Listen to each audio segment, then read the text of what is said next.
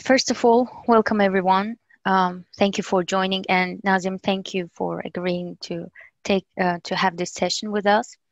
So Nazim is planning to talk about scientific methods of prediction and to focus on the cases where we should use or maybe not use the biases that we have in geoscience.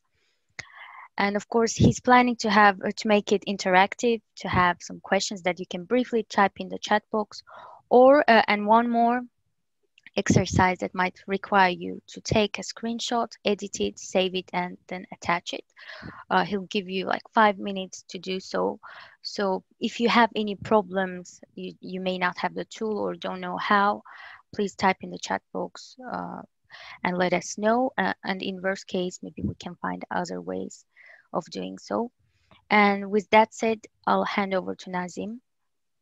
All right. Hello, everyone. Thank you very much for the opportunity to give me for you to give me that opportunity at DSP. I made a similar lecture here recently now, for the SCG student chapter. My name is Nazim Abdullayev. I work at BP. I'm an exploration geoscientist, but also a prospect analysis advisor. And I've got more than 20 years experience in exploration and production.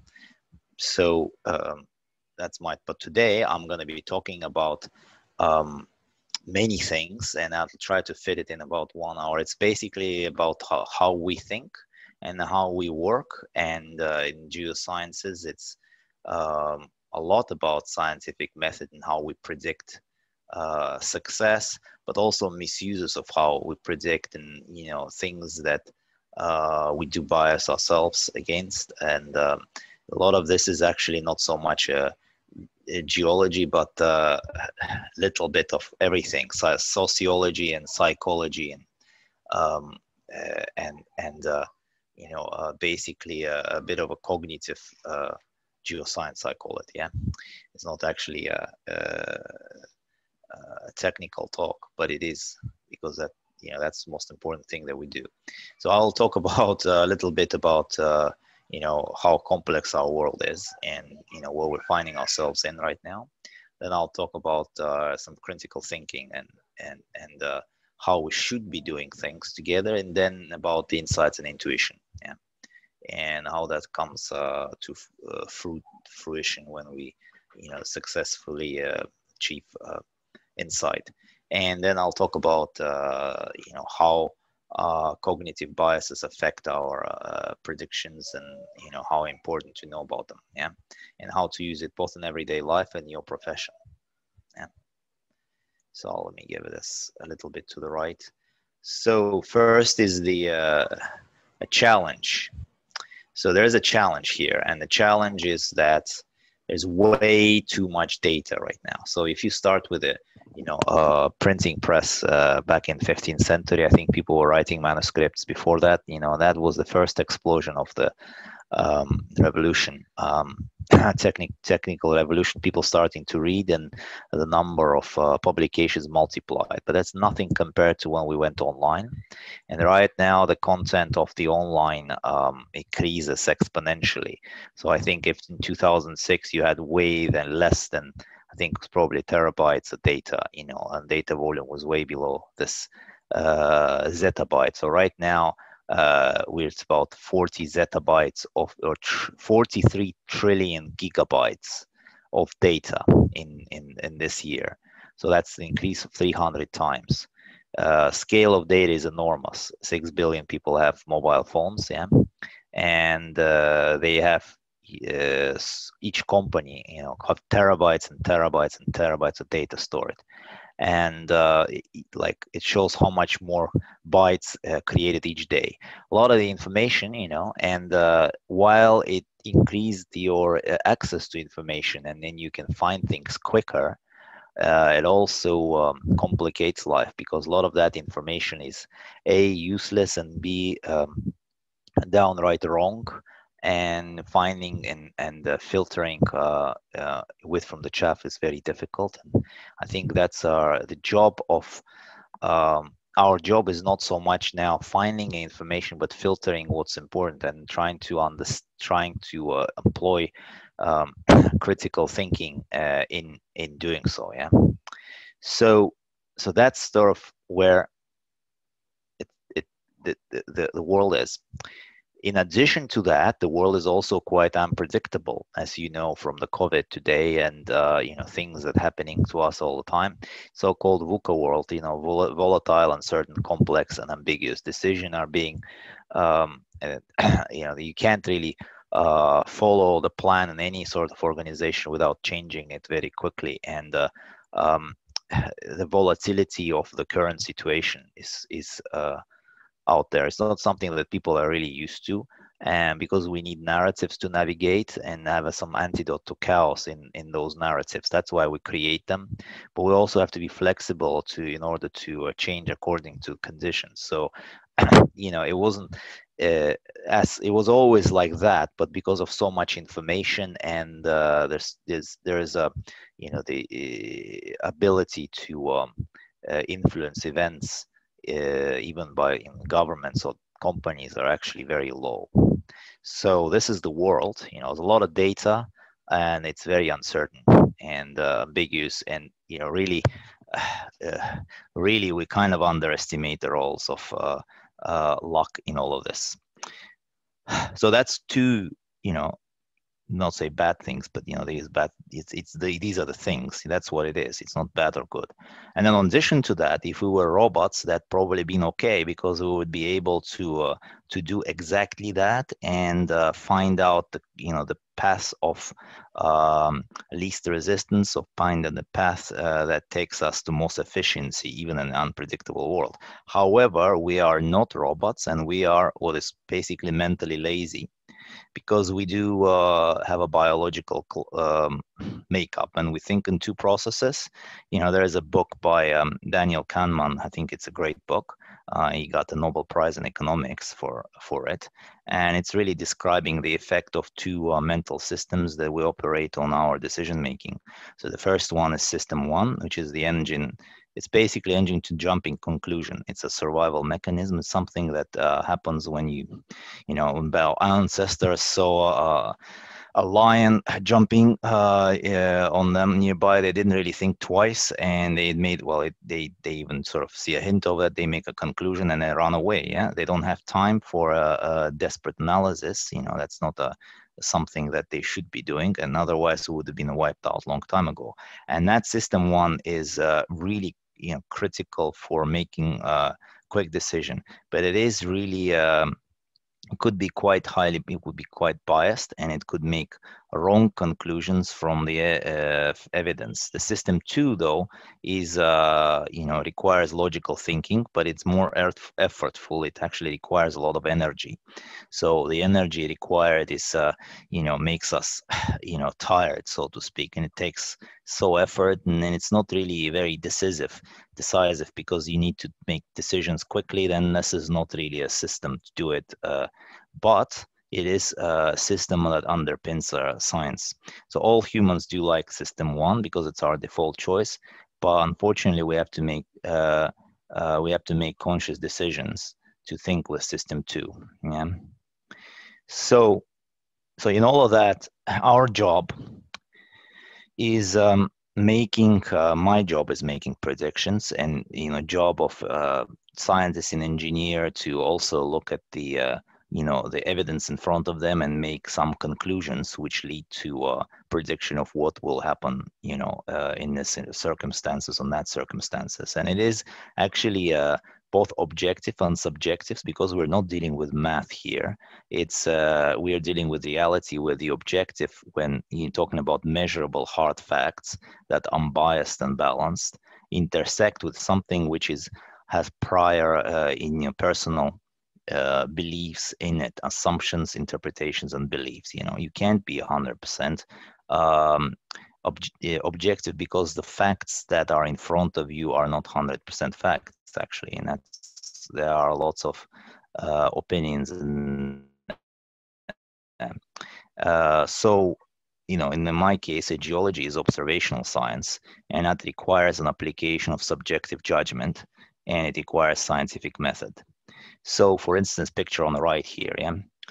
So, do I say that represents a structure, right? So there's a structure here, there's a fault, and then basically you can't see under that. So that could be a seismic imaging issue, or maybe there's a salt, you don't know, but there's a question mark.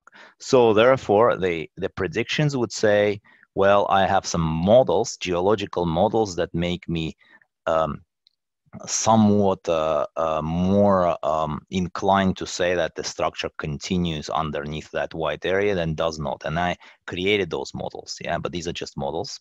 And, so there's a mix between the models and observation. If you had perfect data under the white area, then of course you would know that there is a structure because you mapped it, but you don't. And most of the cases in life and in geology, you don't have these kinds of hard facts. So this is kind of an example here. And sometimes we also look at things not look at things at scale, but only in a smaller pieces, and therefore we don't actually see everything. Yeah.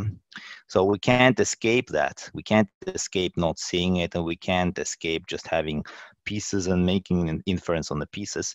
But the good predictors will acknowledge them, and we need to take steps to understand and incorporate them. So use critical thinking. You have to learn from your experience, and sometimes when you accumulated the experience, you also have to think outside the box, because if your models are if you can't think outside the box, you can't explain this, because you will have to be all forever kind of tied to either say, well, I don't really know what the interpretation here is, or I will say, no, I think I have a model. And therefore you'd have to be a little bit creative. So here is my first exercise, and for that, people who don't know 9-dot problems don't need to reply. Yeah. Let me ask you very quickly.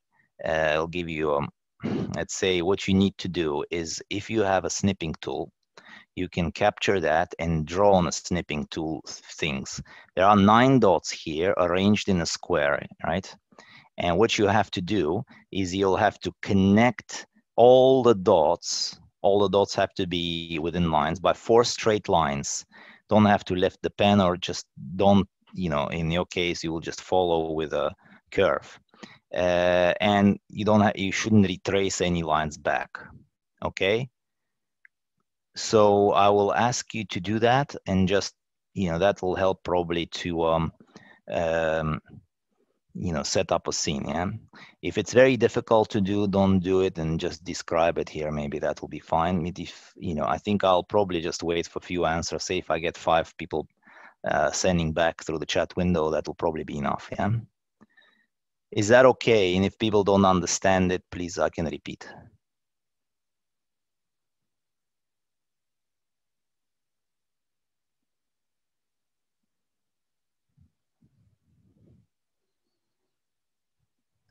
So yeah, so to build on what Nazim said, yeah, you can just take a screenshot of it, and if you have a pen or with your mouse, edit it on Paint or whatever program you have, and then save it. And in the chat box, you'll see file, which allows you to attach it as a file, and then it will appear in the chat box, and we can discuss it. Yeah. Okay, so I'll give you, say, let's wait for 3 minutes. Yeah, so it's 16:17 now in our time, and I'll come back to you in 3 minutes. Okay.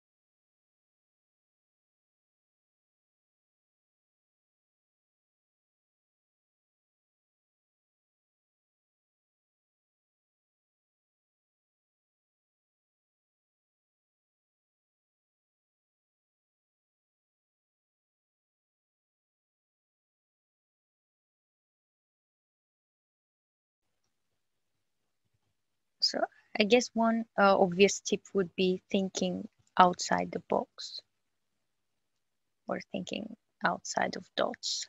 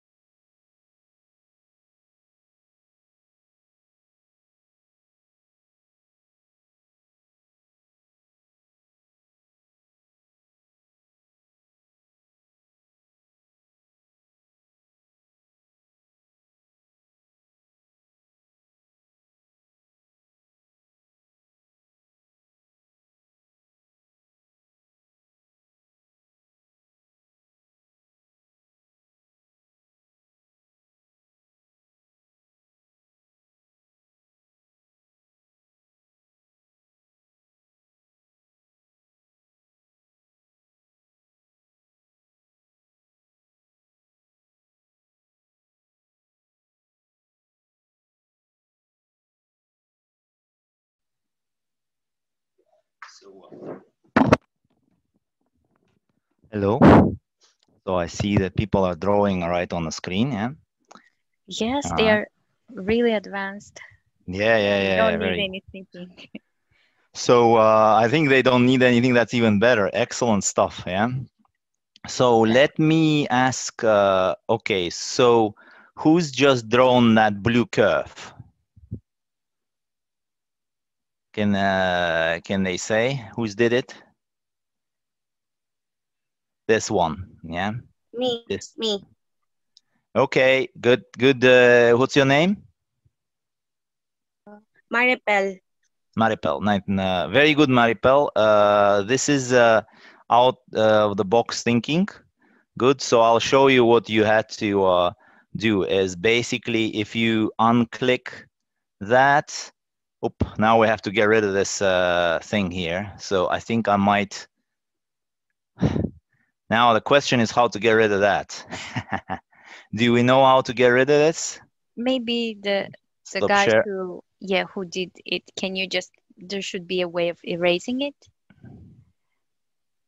Yeah, if we can erase our curves one Maybe by I'll one. stop sharing and then it'll work again if I'll click. So first I will share again. And yeah. So and then I'll see maybe there was more in the chat that I didn't see. Another example of how to solve things. So you see what you have to do is that I think people actually did it on the screen, which is even more advanced than I thought.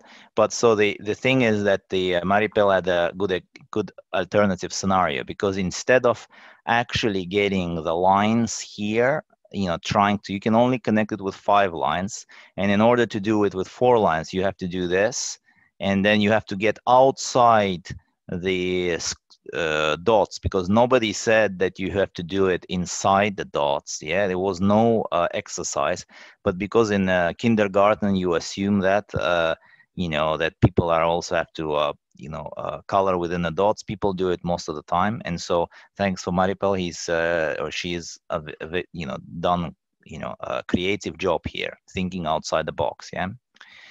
So what is basically, that's a good example of what is thinking outside the box. So what you have is that, say you get one mental model, and when you shift from that model into another one, you would, basically an understanding of the story changes. This is a little lamp saying, I've got it, yeah? And you have it in certain ways that you'll have to get a trigger. Sometimes you see contradictions in the evidence that have been presented to you. You could say, something wrong.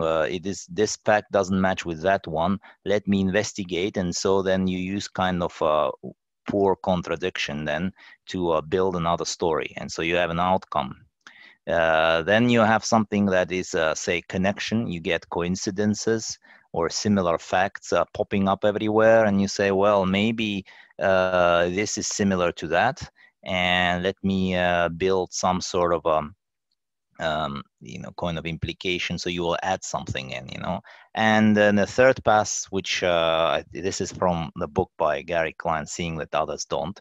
You'll also add the creative desperation when you basically have to make a decision very quickly. It's almost your system one thinking, and then you basically very quickly discard one assumption versus the other. He worked with a fire brigades or some people example of where like in a fire, you had to the only way to escape was fight fire with another one. And I think these decisions are made so quickly that you don't really have to think to analyze. So that's basically your aha moments, yeah. And then they gain, this is what you gain inside. So what you have to do here in this is from the same book, yeah. So you have to escape the existing belief, So sometimes you have some wrong belief.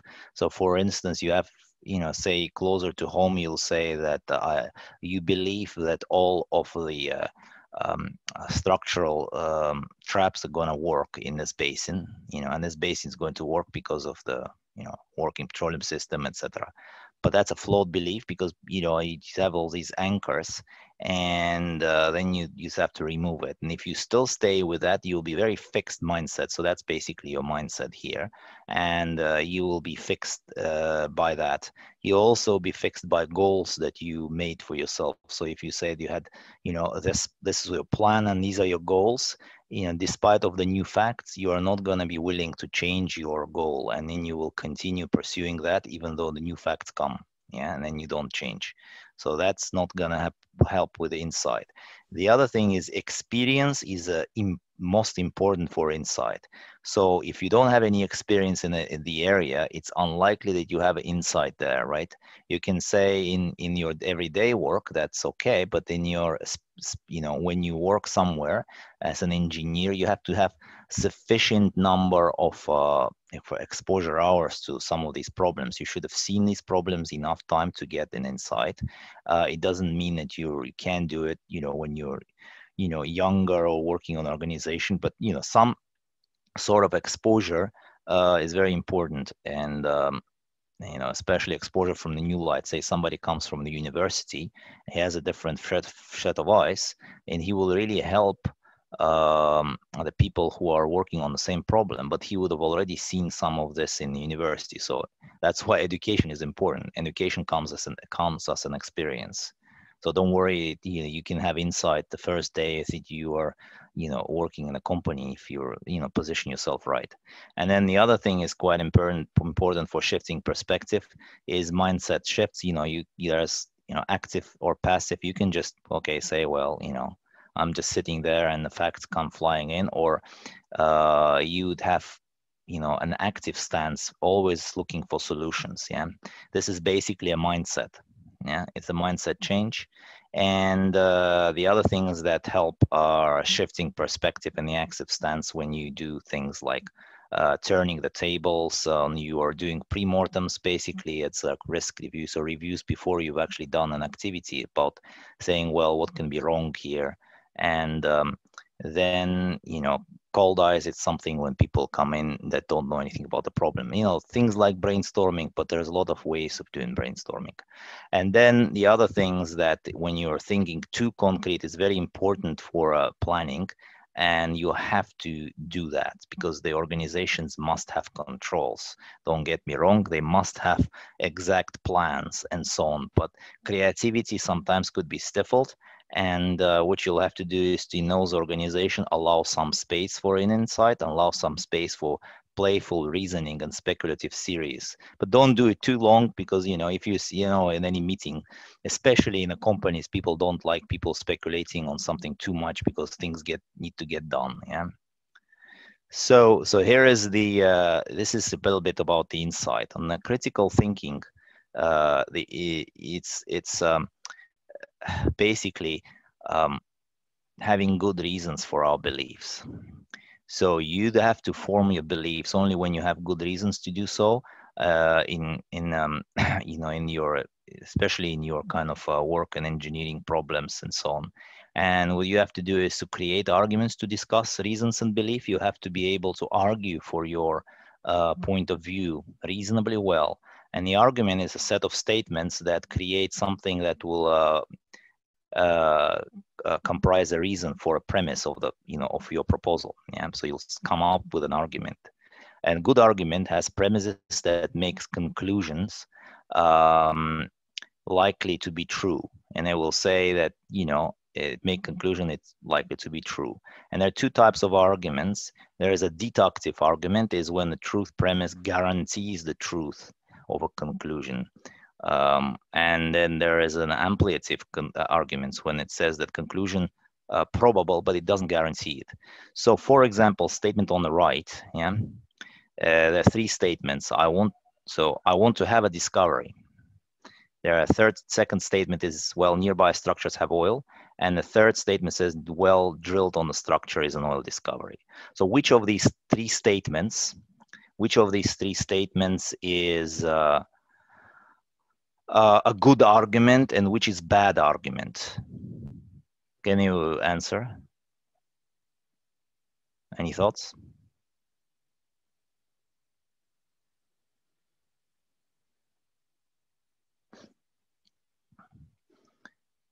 People want to do it in the chat, or you can ask me directly.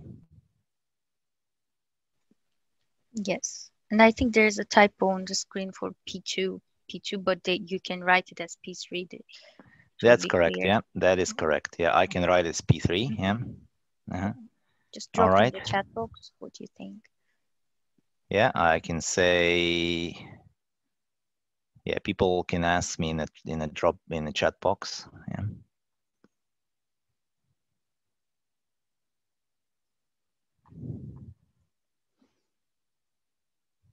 This chat box seems to have a little delay here, yeah? Yes. Yeah, I don't know. It doesn't come up here. So to repeat the context, yes.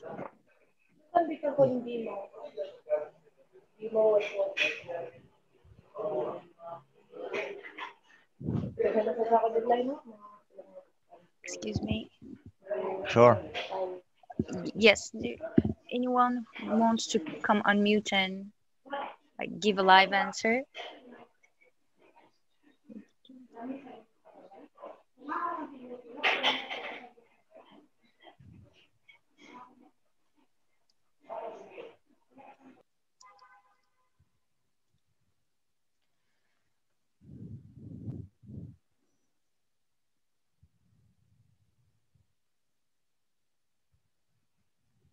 So which one is a bad argument, Nazim? Did I get it right? Which is a good, out of the three, which is a good argument and which is bad argument? And we are doing exploration and deciding if. Yes, you do an exploration and you decide which is a good argument and which is a bad argument. And the premise of this, does the structure contain oil field?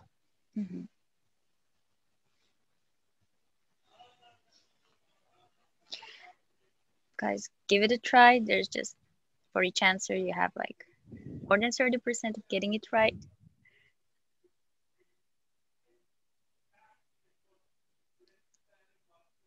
Maybe there is a delay or something, yeah? So maybe you can help guys exclude just one of the answers, or just give them a little bit of a tip and guide. I think P3 says a good argument. P2 may be a bad argument. Okay. Our chat box became alive. So I see that. Yeah. From Peter says, Vince Peter said the P3 is a good argument. And Maripel says P2 is a bad argument. And I think, it is. I think it just takes a long time. That's why the people answered. So I think I'll give you an answer here. So the bad argument is the P1, yeah? Because it's not really about argument. It's somebody just wanting to have a discovery, right? And then there are some people split between P2 and P3. Both answers are correct. So the P2 is not a bad argument, because the nearby structures have oil, maybe that one. And P3 is definitely a good argument, yeah, because it's got a structure with oil, yeah, perfect. So I think this one. Now let's just save some time, and maybe I won't cover the other question I wanted to ask. Which one of them is a deductive argument? Yeah, out of the P2 and P3, which is a deductive argument? Let me try it.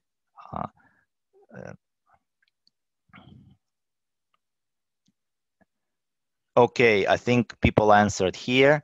P3 answered Gladys Joyce, and then Olivier answered P2. So, I think there's more for P3. There's split between P2 and P3. All right.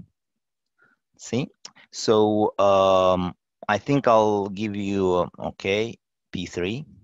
So I think more people here is voting for P3.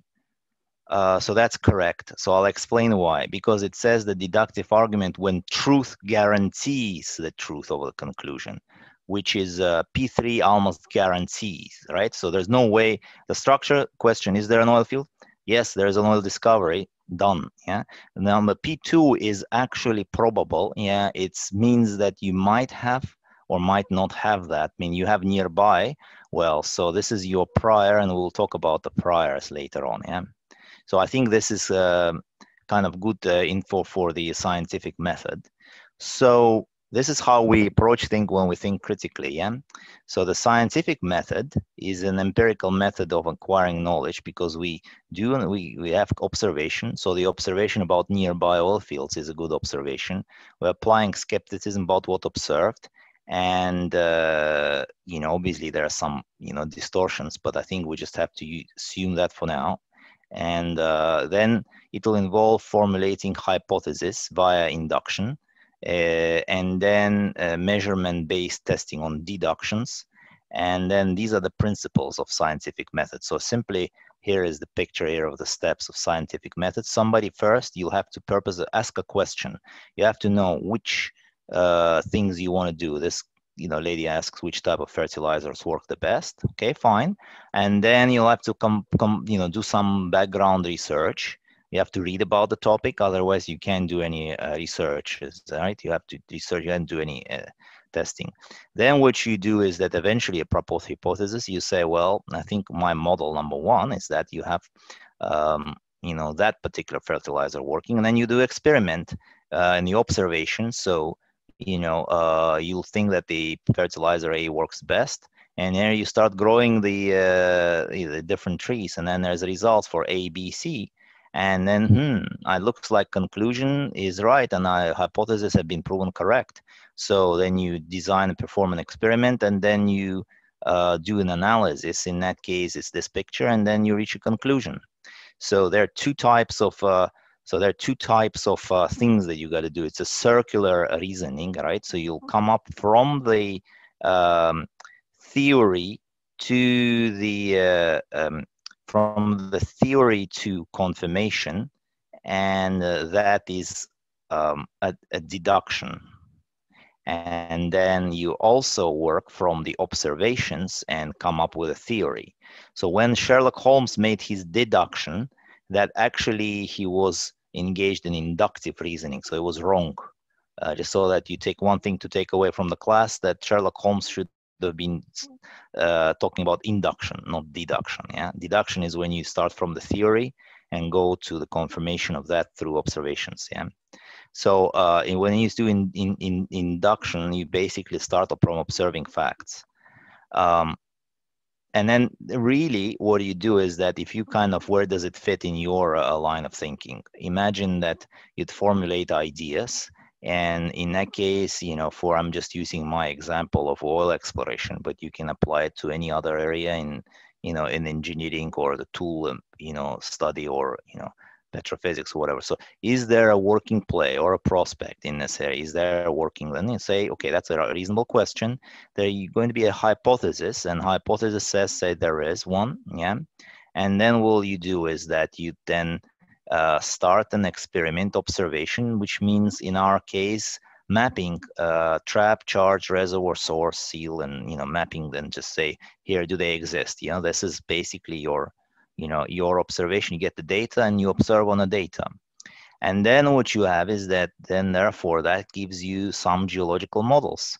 And there's a lot of possible geological models that could be created because the interpretation of data is not singular, yeah.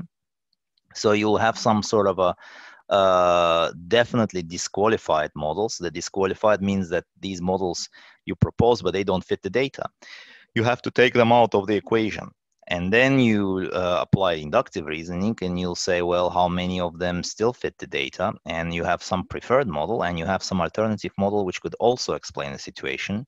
And then you will come up with this, model, validation, and will take, few alternative models and the main model. And that will give you a resource input. Say you will calculate the volumes for the structure that you are finding out for exploration. Or you do it for the alternative one, and then the others will be failure models. So there's obviously that has an implication for business drivers, and and all of that sort of stuff goes into the further out in business. By the time you get to the business decision, some of these things get lost. So your ability is as a scientist to be able to take all of this into account and describe very in a good way what was your logical thinking that brought you to the point, and the description of the resources in the structure, for instance. Yeah. So here is the this is very important to know. So what is the research itself? And we do a little bit of research because we're finding new structure. Research is really something that is a little bit more formalized. I mean, it basically is a systematic learning intent process. Yeah, you carry that analysis. And in my line of work, I carry that kind of analysis because I create a product from the, interpreting seismic data. So you result in some sort of formal recording. So that means report of resulting conclusions, right? So that's what we do. Now, the purpose of the research is new knowledge. It's something that you have found out. It has to be reliable and tested. Somebody else can go on and also map that kind of data and also say that this scientific work is reasonable. Yeah, it's methods that you applied are reasonable, and it adds to new knowledge. So the research and this scientific method is not about gathering information. So somebody said, well, I gathered all this observation, here we go. So, and then some people might do that, but that's not the research. It's also not the research, is not when you take one fact from one place to another and say, well, I observe it here, it must be over there. No, you have to marry that together. It's not just finding new information and republishing it in a different place. Yeah. So it's really about, using that kind of a scientific method to come up with a new knowledge. So this is what I was talking to you about, the knowledge, right? So here's more news, bad news for you. So what is needed to excel in your work? Yeah. And I'm pretty sure that you are mostly either students or engineers that are working. Maybe there are some of you have more experience than others. I don't know. There's 26 people in the chat, so I don't know your experience, but I have given you some information. So what your knowledge base is, concludes three things. You have to know core professional skills. This is what you learn in university. Then the professional skills in other areas. And also, if you work in business, you have to have some knowledge of the company you're working in. Yeah. So, but the bad news is only 1/3 part of the pie. Yeah. So if you're there, I mean, it's like number one, that's what you get hired for. But that's not at all everything that you need to be. So in order to be a well-rounded specialist, you will have to do three other things. Let's go and describe what you have to do. So one of the other things that you'll have to do is to be able to integrate work and communicate with others. So you'll have to work with other external stakeholders. You work with internal people at the company, and that means that you have to understand their business. And then if you're an integrator of somebody's other people's work, say if you're drilling wells and you are in a well planning team, yeah, or if you are integrating, work with putting some tools on a new well, and you talk to contractors and you talk to drillers and and so on. That means that you'll have to integrate all of their work to achieve results. So the people who do it best then get further ahead. Yeah, it's quite important to know. So unfortunately, that's good. It's not just that green. There's also this blue. The other thing is that now you'll have to be flexible and adapt to change. So you'll have to think more critical and outside the box, think both critically, but also outside the box creatively. And that also means that you'll have to be a proactive mindset, and you can't just be relying on what you've been told. And then the other thing is this digital skills. I'm sure I don't have that one, but some of you might have much more of that. I mean, it was demonstrated by the exercise clearly, but things like Python scripting, or things that are much more flexible now than they were in the past. And I think the new generation will obviously take that, but that's part of the adaptation to change. And then finally, you do have to have, when you work, you'll have to have some, there are what people call soft skills, behaviors, and you also have to have some value and purpose in why you're doing what you're doing and what's actually driving you, and to be honest with yourself. And then most importantly, you have to be physically, mentally healthy. So you will be surprised why I'm telling you this, but if I were just told you that the only thing you have to worry about in geoscience is this green, I'll be wrong. And I think that's just not what you'd expect when you through your career. Yeah. Okay. So this is the this is kind of the summary of where the thinking takes you and what you have to do. But now we'll talk about barriers on your way, or let's not call them barriers. It's just something that you'll have to be aware of. And when people talk about critical thinking and hard facts, they don't realize that actually in their hard facts, they do exist, like sun rises in the morning, it's an observation, yeah, and goes down in the evening, when it's even that is not true on the poles, yeah. But literally there are hundreds of psychologically tested biases. They are not some things that are wrong. They're just filters you see reality with, and they're very reasonable in some place and some time, but not reasonable in ours. If you can't press raw reality, you can imagine that it's like seeing computer scripts instead of information. You just see zeros and ones, right? So that's not really useful. So what you see is the processed bit of information in the brain, and you'll have to be aware of how you think, be logical, and apply scientific rigor where you can. But you just have to understand it. There are so many biases. I wouldn't really go through all of them here.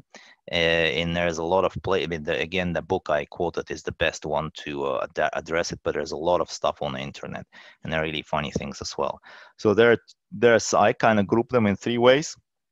So there are ways and biases in presenting things, communicating, and how much expertise you have. Then there are biases in how people apply logic, and then there are kind of personal biases of self-deception. Yeah. So let me go through maybe a picture of the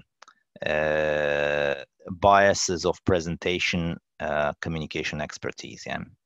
So this is about influencing of other people. It's very important for you, especially if you are starting in a company. The best one is, of course, the anchoring bias, which is a tendency to fix things around the initial thought of estimate. It's like if everybody talks and the person who first expresses the opinion will bias others, he will anchor and prime them. Then, if there's somebody senior in the room who is older or has a management cap on, he will influence others because he's a manager. Yeah. Then, there's also a tendency to make decisions based on well-told story rather than in an expert opinion. So if the story is well described presentation, then people will believe it better than bad described presentation. So somebody who's right, but he can't talk very well, he won't actually get their story across. There's thing that this halo effect is basically a tendency of overvalue the opinion of popular people. And, there's various of other things. So there are some ways to think about it and reduce the impact as much as you can. So look at the data and interpretation, not the face of the person. Accept that you're not an expert in everything. Practice and listen, and seek an alternative opinions. So, for example, in the conversations or in the meetings, try to ask for a junior person to speak first. So then go to the senior person and so on. Have this thing called Q storming. Don't arrive to solution very quickly, but just ask things. and try to be a written feedback. So it's all nice, but you know, all of this is probably okay in some situations, but not in fast-paced world of business, and you'll have to be kind of very quick. This one I made an exercise before, but I'm just gonna skip that. And basically here is an anchoring and priming. See, I anchored you by the color here, and I'm saying that this 70 pounds is what fish costs, but actually there's also a cost of 13.25. So it's basically when you depend too heavily on initial piece of information, and anchoring occurs where during decision making, making the subsequent decision on it. So there's just few examples of how I would say, for example, in geoscience, that will be, I first received information like a well and seismic would be favored by me over the next piece because I have first information, I mapped it on the first, right? So therefore, I believe that one better. And especially true when the new data arrives, there's going to be a conflict between, you'll have to change your opinion. And in discussion and meetings, the priming and nudges first provided numbers will always influence the outcome. Yeah, so that's where the role of advisors and interpreters is the key. So you'll be, some people who are more senior might judge you, might prime you. Yeah, so you have to QC all how the new data fits. Okay, so that's anchoring. So there is a little bit of a study done on priming and anchoring bias in the color schemes. So for example, there are examples of presentation variables tested, and you could say that people using assertive dubious language, assertive language could be okay with some people. Management is really like that, but sometimes the experts get the opposite opinion. Then obviously color versus the black and white lines presented would be viewed positively, and then the seismic versus blank background. So you would prefer to put both not interpreted and non-interpreted seismic together, and that will help people to get your point across. Yeah, and I think that's sort of where it is actually a real paper here. Yeah, framing bias paper. Presentation of an image can change the perception of observer. Yeah, even to the extent that presentation can modify the information. So, you have some facts there in the presentation, but the way you showed it, it's not the same. And the person therefore thought about the different thing. So it's very important in that way. And in reducing impact, you'll have to formulate your opinions from first principles, and try to seek other people's opinion, and I think this is just a great example of basically people were tested against that, and then they selected that. I think this one comes across. So don't show us black and white lines. Yeah. So next one is kind of influenced by the choice of words. So here is the big kind of frame. You frame something, and then here's the big structure. But somebody could say, to you that, well, the project is really important to the company. It's a world scale opportunities. It'll be great, but you have to do a good job. And so these kinds of words will influence you to the way. Yeah. So I think you'll have to be very clear, both in terms of the people who make who are telling people what to do, if they want them to be unbiased, and the people who are doing the work, that people will be, and they will still be even after this one, influence that. But at least it's important that that when somebody tells you these kinds of words, that means that they're framing a discussion. So you just have to be aware. There's also framing bias and problems of scale. So for instance, if I show you what this is, you will say, I don't know, I have no idea what that is. Yeah. Then you see, well, there's a map. Oh, it looks like there's a map here, right? Oh, this is a structure. It's in Azerbaijan. There's a structure here. Here's Azerbaijan here, and here is the globe, and there is the Earth, right? So very different scale, yeah. So if you see things at small scale, you are not able to say what it is, and if you see it at big scale, then you have big picture. So you have to do both, know both big picture and the small context. Then we'll talk about the another bias called availability. And it's basically, it's about what you see is all there is for you, yeah? And that means that you'll have a certain tendency to make judgments about likelihood event based how easily this example comes to mind. So for example, if something you just did yesterday, you will be able to remember it. It's a mental shortcut, and you be an immediate example that comes to mind.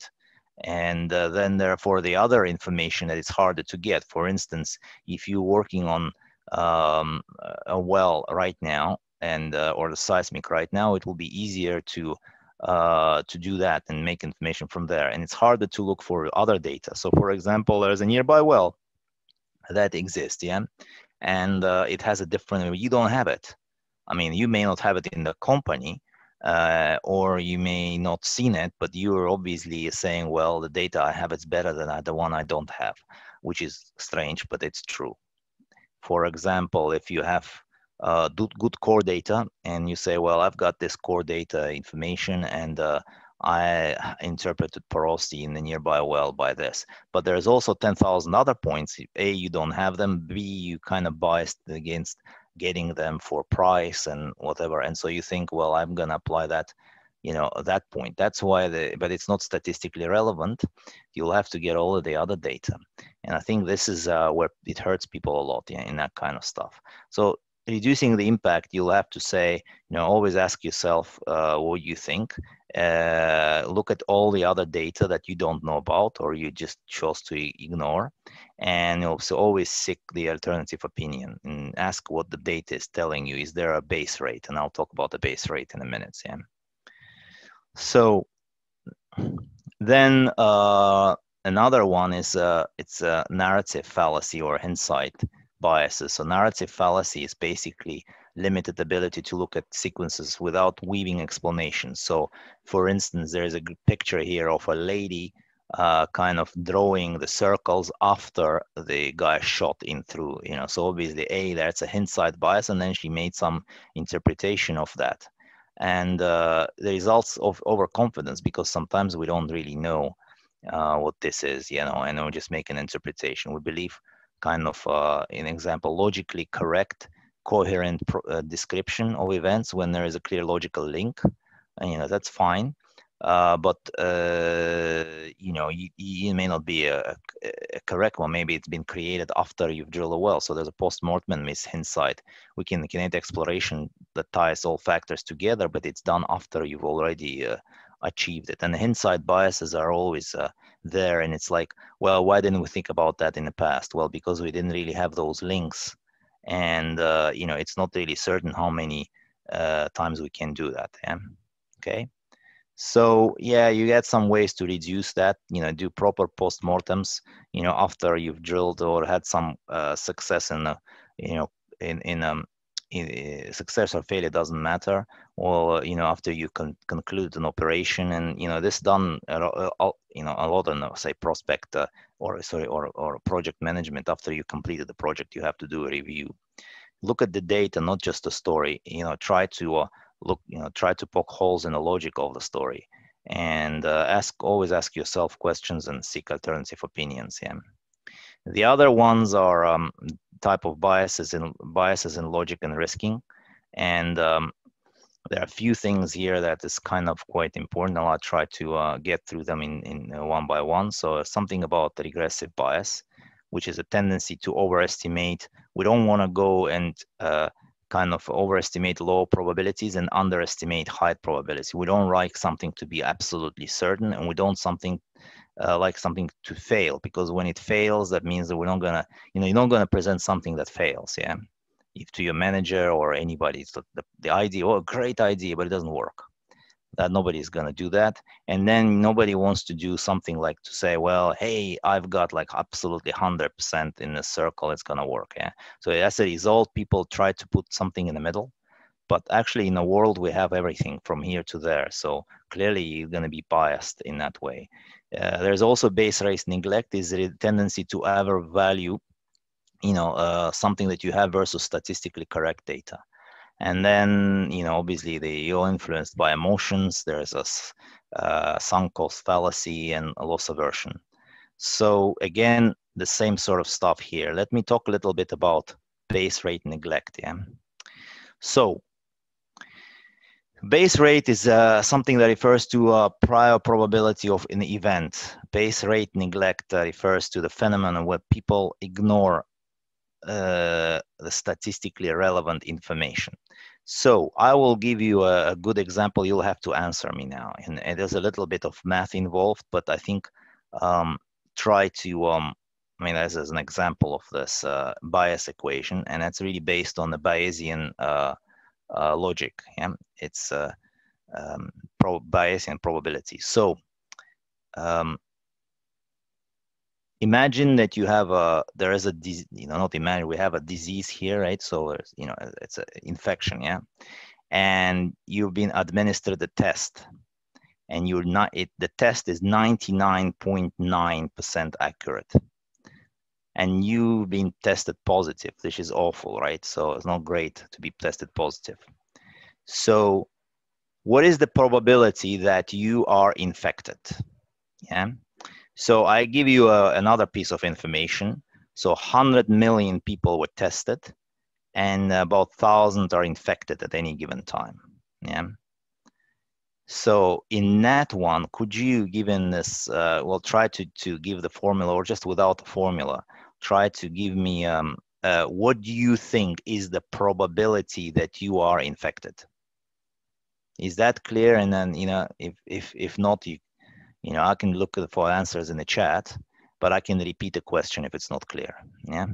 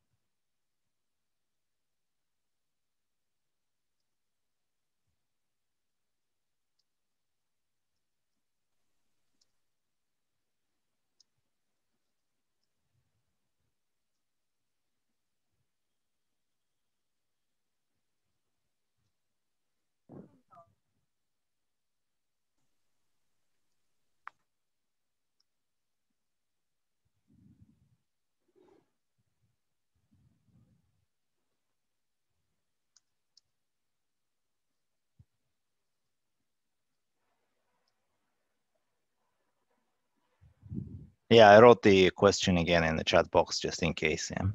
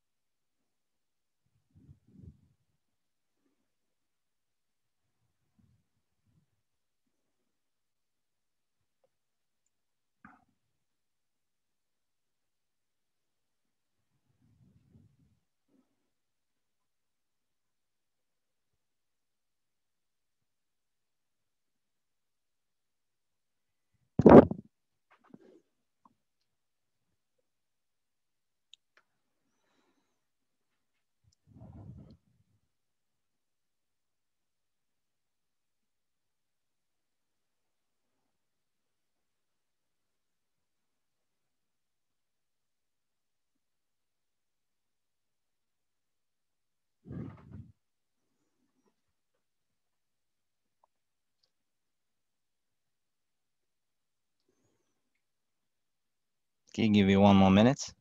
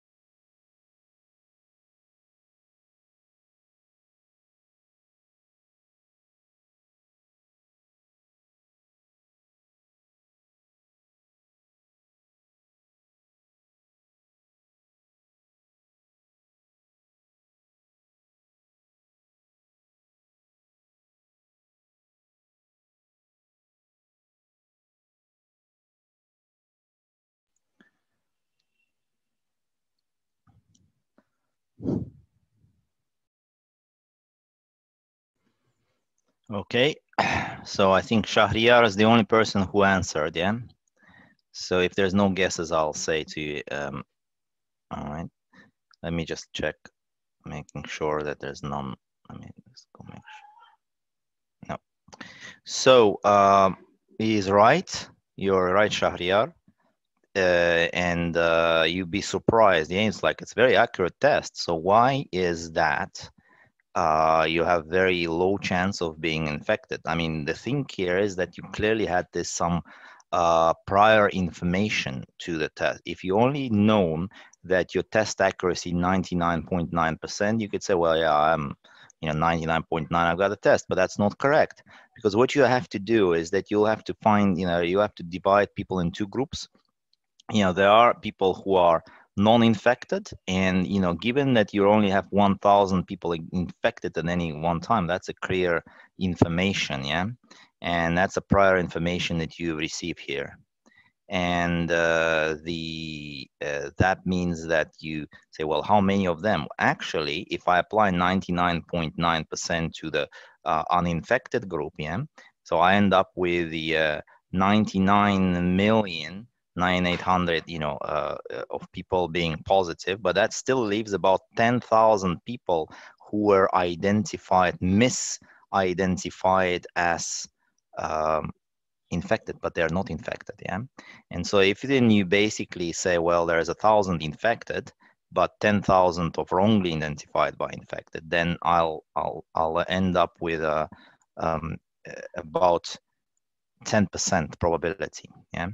So it's only that information about 1,000 people infected and the fact that 100 million were tested gives you new prior information that you update your hypothesis, and then the posterior information, the one that you've received, that creates you a 10% chance of being infected. So that's why people, the doctors don't test people just at any way, So like when they say, for example, the test is the when they say that the test is 99.9% accurate, that is not correct, because well, it is correct for the test, but it's not correct for you. And that's why the doctors will look at the other ways to improve it. So for example, if you have some additional symptoms, say you have a temperature, that means that you have already increased the risk, right? So how many of the misidentified 10,000 people have temperature? Yeah, well, actually, if you find out that only 5% of them have temperature, then your risk of being infected increases. So I think Shahriar was right. He answered 10%, and I think that's sort of an example of the base rate, and then gets neglected. Even when doctors presented with that kind of information, they sometimes make these kinds of mistake. Yeah, and for us in the exploration, it's quite related to say, well, I've drilled some wells, and if you don't know what is the past record of discovery or failure in certain play, you will come up with some view. However, if you know that 10 wells around the well that you're planning has failed, then means that they will not be, you can't make a high chance of success. So at least it will be definitely below 1 in 10, and that's what's called base rate. And people neglect basically statistics. Statisticians don't like it because it's actually introduced a personal opinion and belief factor, right? There is a belief here is that at any one time 1,000 people get infected. Somebody has a different figure, 2,000 or 3,000. So the way to improve that, on confine on the base rate, is have more people evaluate the data, and eventually they may actually create a reasonable base rate understanding. The other thing here is that we get is endowment effect. Is like, I like a value what I have better than what I don't have. So I value, for example, there's a picture of a mug, yeah? So if you have a mug, if you have, you would sell it for more than you buy it. The same exists in the real estate sector, right? Because you own something. And not just mere ownership makes you do that. And because you're not objective here. And the same thing happens in the work. You value the work you do better than the other work. So I value prospect much higher, say, because I worked on it for many years and I prefer to keep it. And obviously somebody would just hate the idea of selling his house for less money that he bought it. And sometimes it works like on the sunk cost stuff. We have invested so much energy and money working on the core data. Yeah. So let's continue until we get a result. Well, how long are we going to continue? 1 year, 2 years, 3 years, 5, 10 years? Well, maybe we have to stop. And that sort of endowment effect, that sort of loses you a lot of money also. Because if you strongly biased in retaining what you have and investing in what you've already invested, you'll have to have some point of stopping this activity when you think it's not profitable, or in case of, say, science doesn't bring any value. Yeah. So this is sort of where it's quite important to know. The other things, and these are more personal things, but they influence work hugely. Well, not all of them here. For example, things like optimism bias is the tendency to believe that we're less likely to experience negative effects. It's especially true for people who make business decisions. That's why we have businesses in the first place, because if you knew that you open a bakery and it has only one out of 10,000 bakeries, only 1,000 works, it's a huge bias against you. So therefore you won't open any business. But that's not how it works. People are always more confident that they will succeed when others don't, which is great, because that's how people, otherwise we would stop doing any work. Then there is a illusion of control, is tendency for people to overestimate their ability to control events. So for example, you would you think that when you drive, you control things more than you actually do. And that's why people are afraid of flying, because they think that they can't really control a plane. Obviously there's something related to the attribution error, is a tendency to explain someone's behavior based on them and their personality, but something happens to you, you're more likely to blame others for it, right? That's a very, very common thing to do. And it's like, well, why does it work for you? Hold on a second. Why would it work for you and not for others? Why others can't blame? That sort of happens. You need to be aware of that. And you also have, usually an overestimation and optimism of planning time. So you failure to forecast. It always happens because, you sort of, plan for something shorter and then it takes usually longer. And that's, people always take on risky projects because they overestimate the odds. Now you would say, why? Well, some people don't overestimate the odds. People are about 50-50, right? There are people who are more risk averse and the people who are less risk averse, people who do things because they're confident, and the people who don't do things because they're less confident. Well, let me tell you that if the people are less confident, they actually don't do the work, right? They would prefer not to do it. So therefore, that 50% of the people out of the equation, and then the rest of the 50% are very confident. And of course, those types of people will always be overconfident, and that's what happens. That's why most of the projects are over budget, and because the people who do this are like that, and the people who are not confident in their abilities will not do any projects. So that's how it works. Unfortunately, there's a middle ground, but it's very hard to achieve in organizations. And so like this. Oh, we didn't know how long it takes. There's a tensions and so on. Okay, there's obviously a right planning is to be agile and have right planning and milestones here, and you always have sort of pre-mortem for projects. Think about all the possible failures that could happen, maybe, and visualize a right path forward. Invite few skeptics in the room, just to make sure that so this is exactly what I was talking about. So the people they do have their positive and negative self-deception, but they're people who always think that they'll end up in failure, right? But studies and negativity related to the decision making basically show that that means that in a situation when a person stands to gain or lose something, potential costs were, obviously argued more than the potential gain. So here is like, the brain looks, oh, hey, there's a lot of good stuff here, but you always concentrate on the bad. So it works even in confident people. If you say, well, you're gonna, you know, uh, there's a chance that you win a million, but in the long term, but in the short term, you would, lose 100,000 or 200,000 or whatever. Yeah, it makes sense, but the short term hits you and it's more immediate, and you might actually prefer to be risk averse, and that's what most people do. And there's a little bit of a, if you go to, there's an optimism bias, but the pessimism bias is what, is basically means that we not do much. So unfortunately, that's why the world is kind of built mostly on optimists, because they do stuff, and yeah, whether it's always right to do stuff or not is another matter. And finally, I wanted to conclude the talk here with a few really good books, and I'll advise you to read them. So the first set of books is all about the things like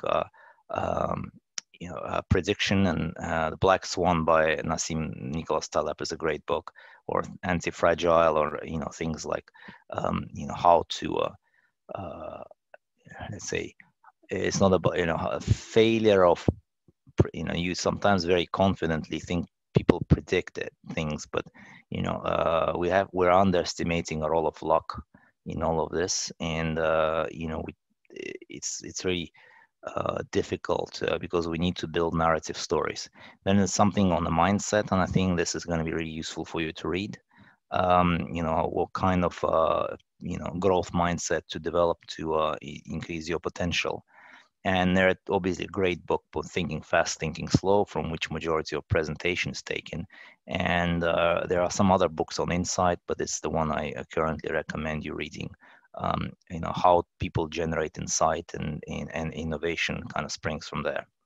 So I really finished my talk here with a final word of caution. So first of all, you'll have to say that knowing all biases will not make you less susceptible. You'll still continue doing what you're doing, and you'll still be making biases. You can't really be, we're not robots, and we can't be logical. Even when we say we're logical, we're not. And knowing is not half the battle. Even it's just knowing. I think the battle is just basically being able to make sense of the world with everything that you already know. Yeah. And I think I hope that my talk is helpful you in this regard. And I also welcome any questions or from the audience, or we have discussion on what we already seen just now. Yeah. I'm done. I don't know if anybody will. All right. Nazim, so I think we have biases on individual level, but things get much more dangerous when we have them in a form of a group. So would you give us more information how it works in the oil and gas business, and how we make sure that we don't have that level of bias? So yeah, I think it's a good point. So we'll have to go into, let's go back to this picture here. So for instance, what you have to do is that we have a set of, so if your personal bias translates into the team bias, and then it translates into the management, and then management everybody has their own agenda, right? You have to put some internal checks and balances on that. And the internal checks and balances two ways. There is always some sort of an assurance team, and in our organization, for example, in both exploration and reservoir development, we have centralized assurance teams with senior geologists that look at people's interpretation and work with them. Also, they work jointly with teams on the matrices. So, for example, we have shortcuts, scorecards, matrices for different prospects and opportunities. And the people who work not just say in Azerbaijan, but other places, they can just put all these matrices together and look at, how are we actually scoring things better or worse? What is it benchmarking against? The word benchmarking comes from the fact that you want to compare something against, you have marked it, right? So if the reservoir in ACG and that facility reservoir is producing at this rate, and then you go somewhere else and your rate is really high because you want to help your prospect, that benchmarking won't allow you to do it, right? So this is another way of doing this. Then it's also important to look at, therefore it's important to look at all the data, yeah. And when you're presenting, it's important to look at the data, not the presentation. It doesn't really excuse you from presenting badly, right?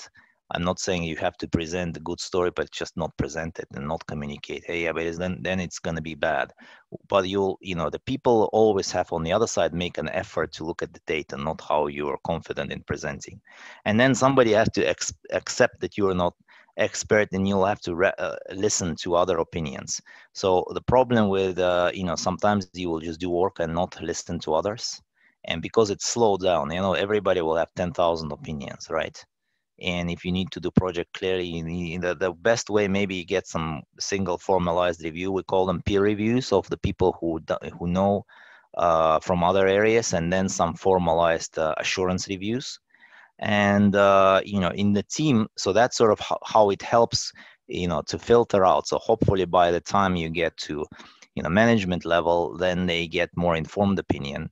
And I don't know who's, somebody needs to check everyone. It's not easy. So obviously, it's impossible to eliminate all the bias. But if you have those sorts of reviews and discussions and incorporate other people's opinions and listen to them, even sometimes the person who is quiet could give you a help, right? And you get these kinds of sessions first. So don't rush into doing and presenting. Think and work with others. So that's my advice. In our line of work, it's the same thing. If you just rush and because somebody's pressuring you in presentation and you have done the work and you have not consulted and it's wrong, the management takes it, and then they finally when there's a presentation, they will blame you that you know what I mean. They shouldn't blame, but that's what happens. Yeah. Thank you, Nazim. It's great that everything has been considered and cross-checking and everything. And I love the part you said about presenting. Like presentation is not everything is not reflected on a slide pack. Yes. Any other questions maybe from somebody?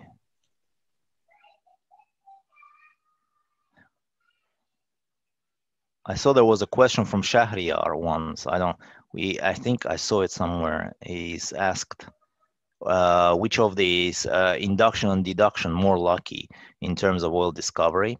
Well, I think what it is that you'll have to work all of it together. It's not really one reasoning versus the other. It's not like you go and say, I've got a theory and a hypothesis, and then I observe and confirm it. Well, you observe, but you can generate maybe other theories, right? Here you only had one. So what you have to do is that you'll have to go back here, which means that you have inductive reasoning now and create a new theory from observation. And then you observe it more and you create again. So basically, if you look here, this is like a continuous circle of scientific method when you have to employ both induction and deduction reasoning. If you just imply, say, deduction, and just observe, and stay at the bottom, then you won't be able to actually get, your model. And here, if you have a model only, then you just can't, you need to collect some observations. So both of them work together.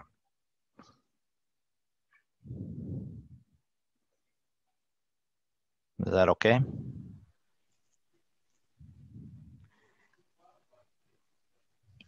Thank you, Nazim. I think you gave us quite a lot of food for thought and to reflect back. And also, I think that the slide with recommendations of books was also great. And what we have to do is, I really thank you for your time and accepting our invitation to share your knowledge. Yep. Thank you very much for inviting me. Let me know if you need more. I'll obviously expand on that as well. Yeah.